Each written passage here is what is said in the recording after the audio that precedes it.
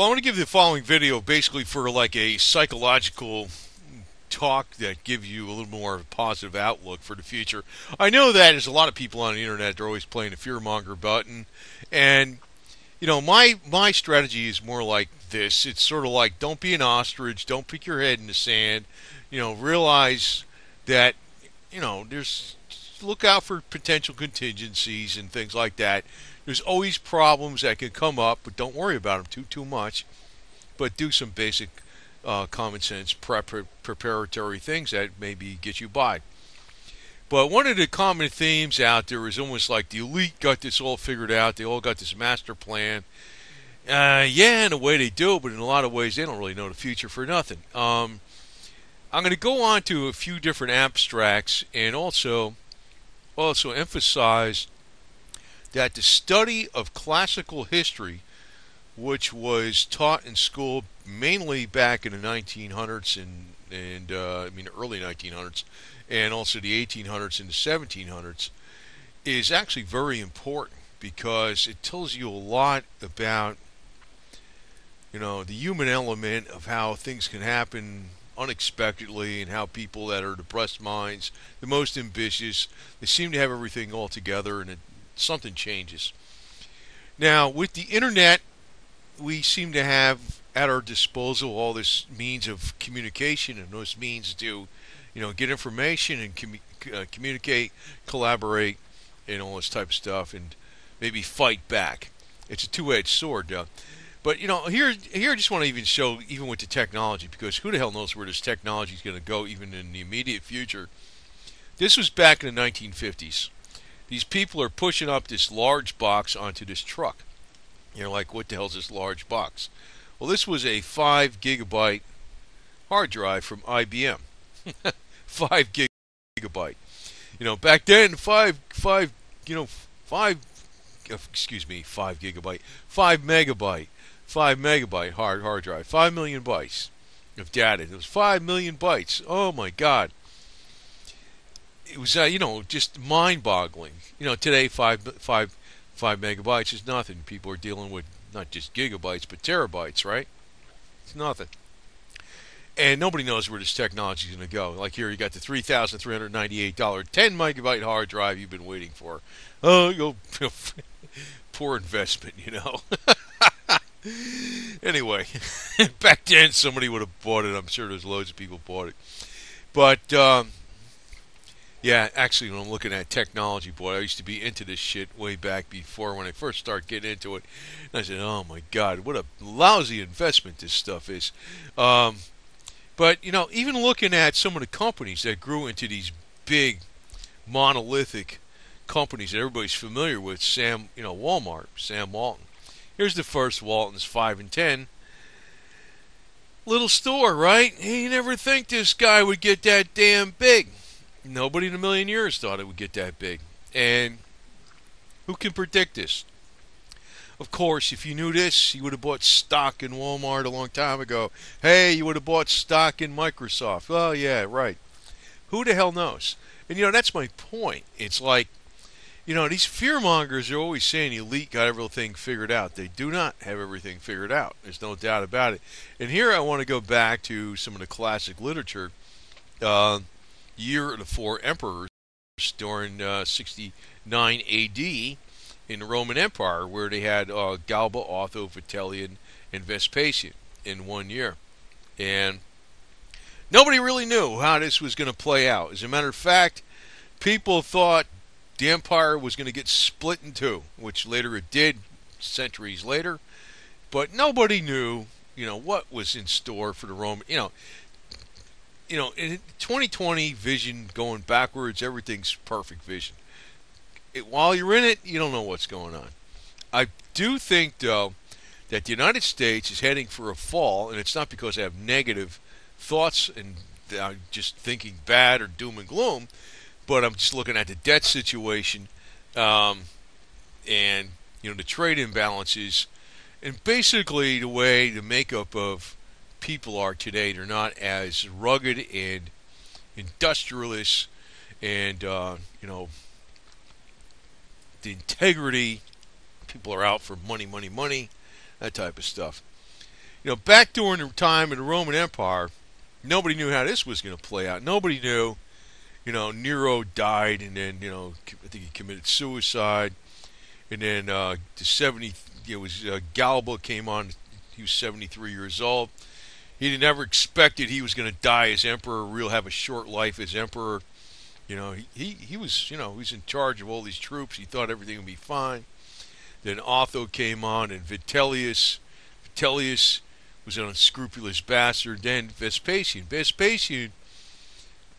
Nobody would have thought 10 years prior that this guy would be emperor. Back in 59 A.D. became emperor, I think in 70 A.D. Nobody would have ever thought he would have been emperor. Nobody. And during this time, this was also the time of the Great Jewish Revolt and destruction of the Second Temple. And, Jews that were revolting at the time never thought it was going to play out the way it played out. Nobody thought that, or else they wouldn't have done it, of course. Nobody knows. Nobody knows. And that's really what I'm saying. It's like, these fear mongers are always playing these games. It's, you gotta just stick with the basics, common sense. And even when it looks like the elite got us by the cojones, they don't. As a matter of fact, there's always these, it's like you gotta have this in the back of your head that I'll find a way around the bullshit. That's what you gotta have. You always gotta have that in the back of your head. You gotta have a way that you're going to find a way around their garbage.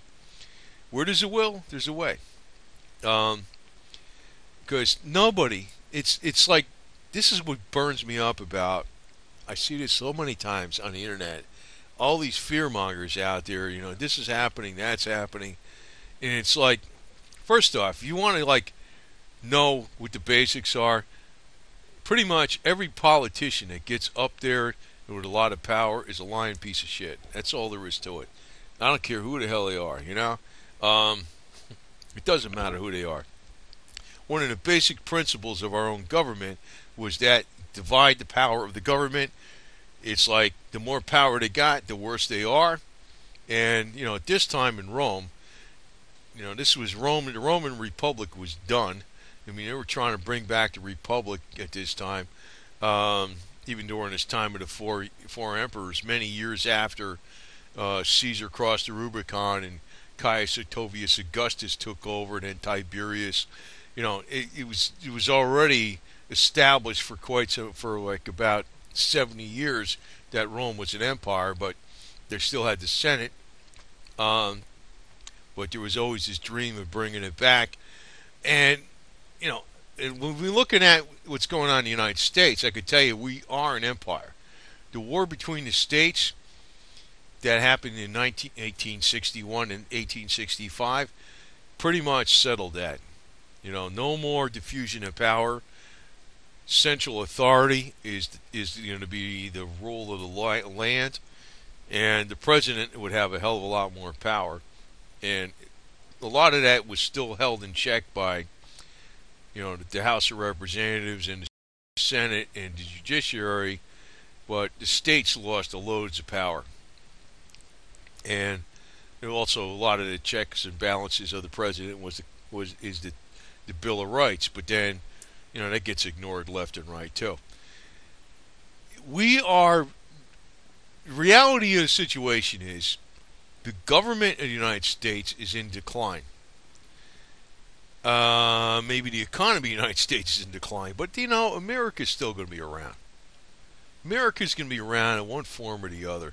It may morph into something a little bit different, but for you at your level, it's not something you should worry about too much.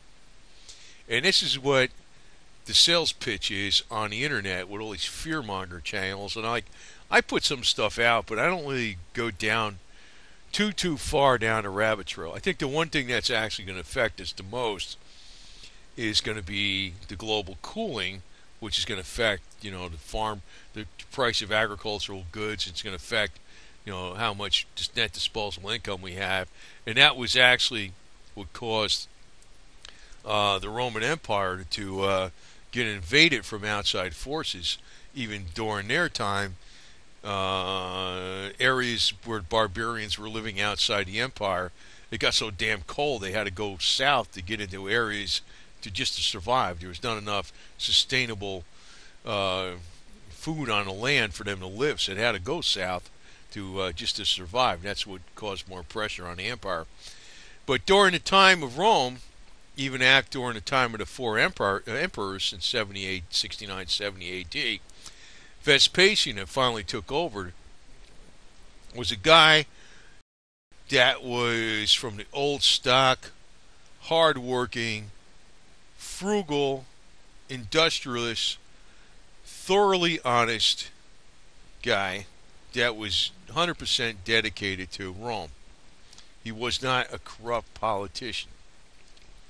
And that's what kept then him with his son Titus, the later emperor, that's what kept Rome going for some years after that, because if it turned out like Vitellius became emperor permanently for 20 years, the whole thing would have fell apart because he was corrupt as all hell. It was a good damn thing he got killed, you know. So, but Vespasian knew how to play the cards and he won out. But, you know, eventually Rome got split into two. Now, this might happen with the United States, but who the hell knows? I mean, we might have. I personally think, you know, I've been putting a lot of videos out about, you know, the Southland and Dixie and stuff, but you know, it might be coming up, and it's almost like that story with Sam Walton. You know, you're thinking, what's Sam Walton way back when he was a 5 and 10 cent store, or what the hell was this computer 5 megabyte drive that you had to put in a truck? You know, what good is that crap, right? Well, you don't know the future. I think what's going to actually cause the United States might get split into two, and we might be the Southland is going to be the strong part of the United States. Currently, it's not. You know, the North is the big strong part, but it's mainly due to finance, banking, and other stuff like that. But you know, that could get upside down pretty damn quick. Tell me that can't happen. That could definitely happen. I'm almost drawing an analogy between the Western Roman Empire and the Eastern Roman Empire, which happened later on when the Roman Empire was split, where I think it's going to become the North United States and the South United States. They're going to be joined, but we might have a little bit of a split, and that's going to work out whereby the South survives as an American country much, much longer than the North, and I think that's partly going to be due to climate change, where we're going into this grand solar minimum where the North's going to get too damn cold to be practical to farm, and it's not going to be a nice place to live where you have, you know, snow in September and stuff like that. You know, it's going to be a lot of problems. It's going to be a lot of problems. So unexpected, but you know, history is full of unexpected events. Now, if you look back during the time when America was colonized, America was like, what the hell's America? You know, the colonies. What the hell was in the colonies? You know, the British were looking at the colonies like, it's just some backwoods nothing. You know, what the hell is this garbage? It's nothing. It's like it might as well be on the moon, right? And it's almost like us looking at Antarctica or something. You know, I mean, what the hell what is it? Nothing. I mean, it's nothing there. It's like, and nobody would ever expect it that America would have ever grown into this superpower. I'm going to tell you, just give it a little enough time and things will change. Now, eventually, I think, you know, it may turn out that, you know, China might get strong again. It might be Africa. Maybe Africa is going to get strong. I don't know. Maybe Africa hasn't been strong, you know, in the last, you know, so many thousands of years. But who knows? If Europe and Russia and most of North America gets too damn cold to be inhabited, you know, maybe a lot of people move down to Africa. There'll be a whole bunch of different people down there, Asians and the Caucasians and blacks, and be a whole nother mix of people, and then African nations might get strong. I don't know. It could be that way someday, 100 years from now. But nobody that's an elitist knows the future. The elitists back during the colonies times, they thought America is never going to be nothing. They always thought America is going to be Garbage. Nothing, right? It's just some colonies. They would have never thought America would have 200 years from 17. I mean 200 years, even 150 years from like 1770 to 1920. Nobody would have ever expected that America would have been that different in Great Britain in 1770 to 1920. Nobody would ever expect that in a million years. So the elite don't know anything. They don't know the future. Nobody knows the future. And this is one of the reasons why you really shouldn't worry about this shit too much. But you shouldn't be an ostrich either. It's almost like, whatever, you know. I personally do think, though, we're going to wind up being split in this nation. I think the United States might split into 2 or 3 nations, maybe, if there's a major cataclysmic economic crash. It might happen that way. I don't know. And partly, it might be because of weather changes. Now, weather changes is really what caused the invasion of the Romans. When the Vandals came down, and the Huns came down, and the Visigoths and the Franks, whatever, and the Ostrogoths, it was pressure because of the weather change. The Roman warming period ended, and the Roman warming period was actually a lot warmer than it. The current warming period has ending right now. So I don't know. It's going to be something else. It's something that you don't know. Nobody really knows. It's the exact future. But I have I keep an open mind.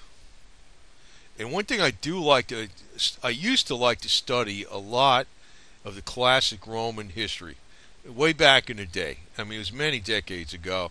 I read like 50 books on Roman history. Titus Livius, even Suetonius, which was not really an historical work. It was sort of like the rumors that the Romans were talking about the first 12 Caesars. And I also read Edward Gibbon's Decline and Fall of the Roman Empire. I think I read that about 4 or 5 times. But it's interesting that nobody really knew what the hell was going on back then, no matter how smart they were. Nobody knew the future. These guys were smart, man. These guys were very smart. They didn't have computers back then, but what they had back then was they had these. They call them slaves. I guess they were slaves, but it was almost like different from slaves like you think in today's. Today, there were slaves that were intellectual slaves. They would be. They would know all the data for where the army was, or there'd be somebody else that would know everything about what the Roman laws were. And this guy would just talk to him, and he just get all that. It was almost like they were data banks. It was almost like he used these people that were specially trained in their fields, and the guy that was in charge was able to access the information from people that he basically kept, that were almost like computer data banks. And I guess it even worked better than even the computer itself, because a person would be telling you, I know that the Roman army is located here right now and the strength is this much, and I know that the Roman law says this. You get that from somebody else's information. These guys are very smart, and they would still make mistakes, but a lot of times the people that still came out ahead were the ones with the most principles, and were from the old school Roman stock, like Vespasian. Probably saying his name wrong, but there's another way to say that, I think, in Latin. But I always say it the English way, Vespasian. I don't know, maybe that's not the right way to say it, but back at the time, nobody really knew, and like usually the people with the biggest egos, those are the ones that fell the hardest. That's usually one of the lessons I got from studying the Roman emperors. Some cases it wasn't that way, but usually it was that way. The most corrupt, the ones with the biggest egos, They're the ones that fell the hardest, even though it didn't seem that way for so many years. But when they fell, they fell. Now, this SPQR means the Senate and the people of Rome in Latin or something like that. That was one of the things they used to have at the head of the legions with the eagle, which is kind of like, very much analogous to what the American. As a matter of fact, there's a lot of analogies between the Roman Republic and the Roman Empire and what the birth that was given on this side of the world in the Western Hemisphere to America, the United States of America.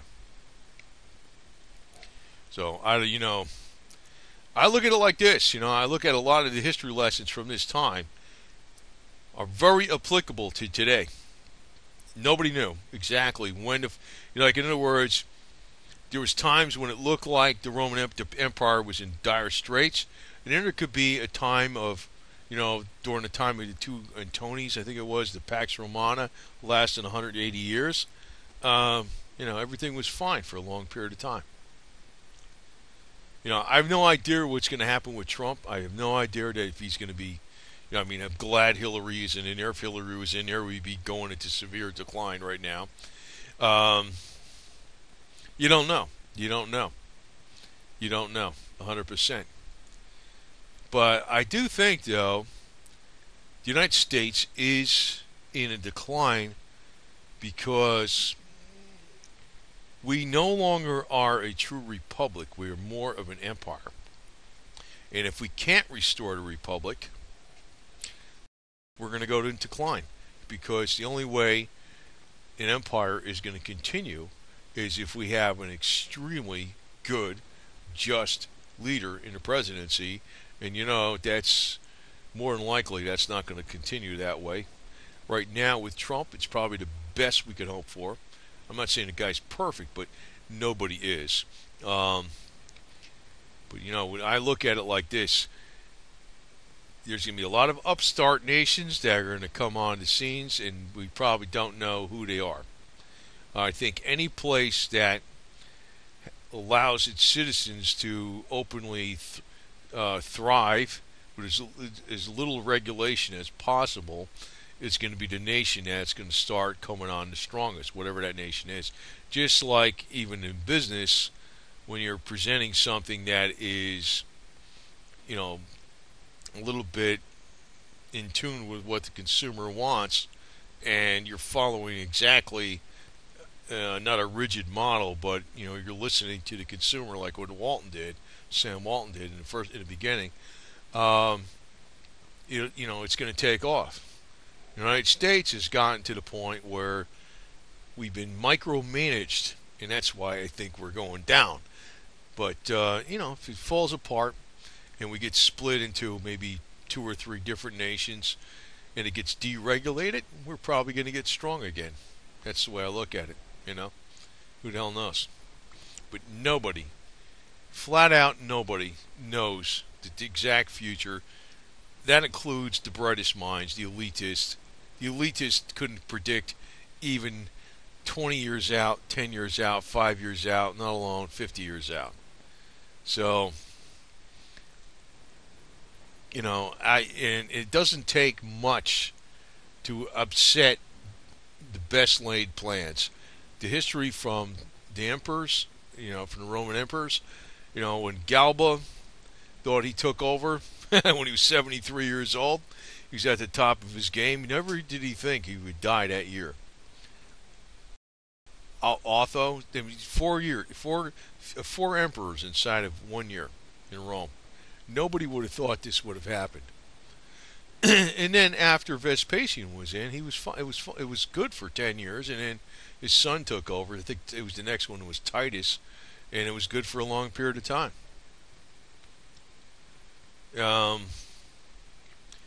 So, the unexpected is what happens.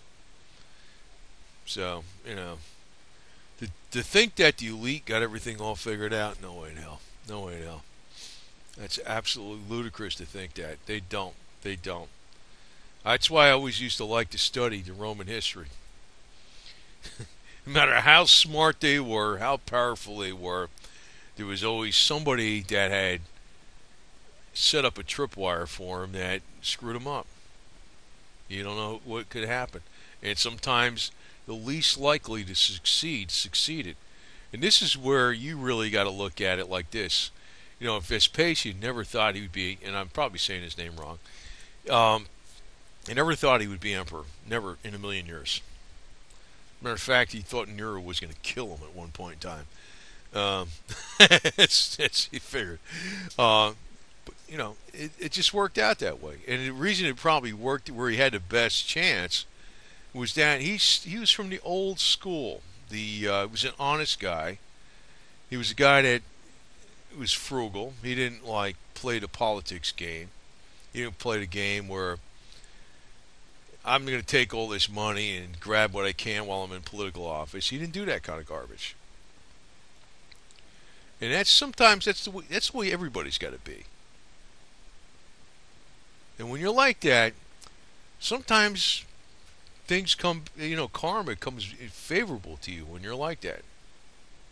So, I mean, that's the best advice I can give, because the internet right now I see is full of stuff whereby they're just scaring the crap out of people for giddy minds for views. And that's really what it is. And I notice every time I even inadvertently put something out like that, I'm like, whoa, it just takes off. And I'm like, whatever. But, I'm not really into that kind of garbage. I'm kind of a down-to-earth, pragmatic person. That's the way Vespasian was. This guy was actually a mule trader. Not somebody you would ever think was of royal stock. Not in a million years. He was a good military commander, very good military commander. So was his son.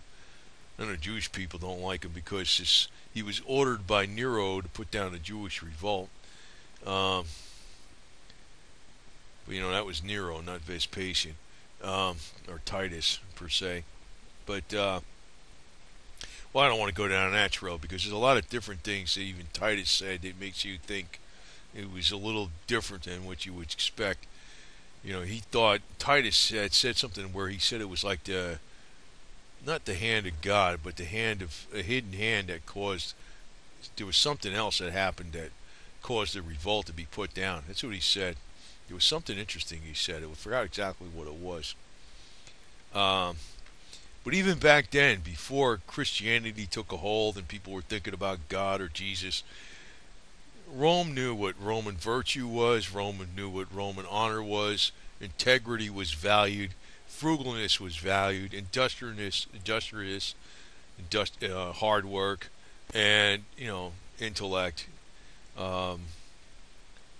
Stoic forbearance of doing your duty. Those are like honorable traits. Everybody knew that type of stuff. It's sort of like that's ingrained in human nature. At least it is in the West, that's for sure. So, I just want to put this out because people are, it's one fear mongering thing versus another, and I'm like, it's total. It's like it's the fear mongers are not inaccurate. They're not true, but nobody knows the damn future. Nobody knows the future. So it's like, do some prepping. Don't worry about it. And, whatever happens, happens. And stick with the basic tenets of, the old Roman virtue, the old stoic dedication to duty, honor, integrity, and everything will be fine. Because the elite don't know what the hell they're doing. And the more corrupt they are, the more egotistic they are, the more likely they're going to come to a very bad end. If the more hard-working they are, the more dedicated they are to the people in honor and integrity, the more likely they're going to survive as good leaders. That's always been the case. Because, somehow there's a hidden hand behind the scenes there. It's working. You might call it karma. You might call it the hand of God. But whatever. That's just how it's always been throughout history. So, giddy minds and giddy rumors are not where I go for, and not something you should go for either. Over now.